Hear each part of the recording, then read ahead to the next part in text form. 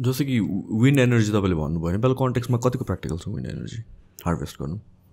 Actually there are many places resources wise होइन. जस्तो हामीले चाहिँ रिसोर्स कन्सर्न हेर्ने हो भने चाहिँ there are so many places where we get lot of wind.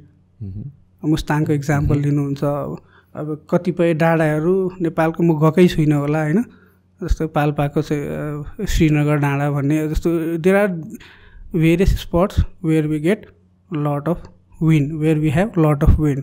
अनि तपाईँको के हुन्छ भनेपछि जस्तो सेभरल इयर्स अगो तपाईँको चाहिँ जस्तो यो मुस्ताङमा चाहिँ विन्ड टर्बाइन चाहिँ इन्स्टल गरिएको थियो. त्यति बेला चाहिँ that was not a success होइन.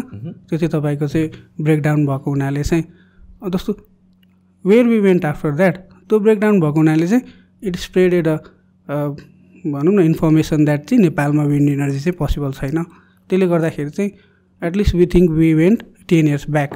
ब्रेकडाउन भन्नाले like technically मसिनरिजहरूमा? Yes, actually it was broken. It was broken, completely broken. त्यसले गर्दाखेरि चाहिँ भनौँ न we went 10 years 15 years back in terms of wind energy resources. Actually अब जस्तो when we have a resource, when we have a source, हावा त छ हामीसँग, र त्यसलाई चाहिँ अब कसरी चाहिँ इम्प्लिमेन्ट गर्ने भन्ने कुराहरू हुन्छ. डेफिनेटली इफ यु सी जस्तो बाहिरको इक्जाम्पलदेखि हेर्दाखेरि चाहिँ समुद्रभित्रै चाहिँ पोल बनाएर पनि तपाईँको चाहिँ विन्ड इनर्जी बनाएको अवस्था छ.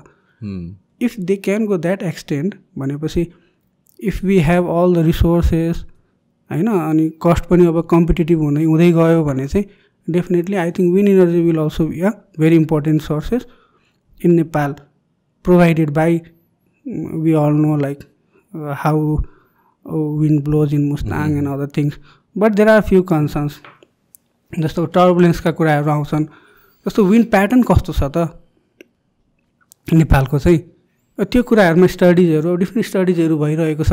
र इन फ्यु स्टडिज के देखाइएको छ भने चाहिँ विन्ड प्याटर्नमा चाहिँ टर्बुलेन्स भनेको चाहिँ एकनासै विन्ड नचल्ने कि तपाईँको चाहिँ एट सम टाइम्स एकदम धेरै आइदिने, थोरै आइदिने, अनि त्यो कन्ट्रोल मेकानिजम चाहिँ राम्रो नभएको हुनाले चाहिँ अलिकति चाहिँ राम्रो पर्फर्मिङ नभएको कि भन्ने स्टडिजहरू आएको छ.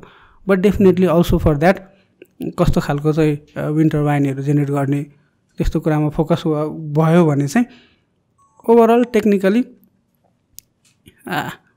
I suggest it should be feasible.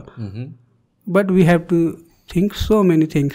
Economically के छ त, कत्रो साइजको चाहिँ हामीले चाहिँ विन्ड टर्बाइनहरू चाहिँ नेपालमा चाहिँ भनौँ न इन्स्टल गर्ने, नेपालको चाहिँ जियोग्राफिकल स्ट्रक्चर्सहरू कस्तो छ, मुस्ताङमा विन्ड टर्बाइन पुर्याउन चाहिँ हेलिकप्टरले पुर्याउँदाखेरि चाहिँ हामीलाई कति खर्च लाग्छ, बाटोबाट चाहिँ कसरी ट्रान्सपोर्ट गर्ने.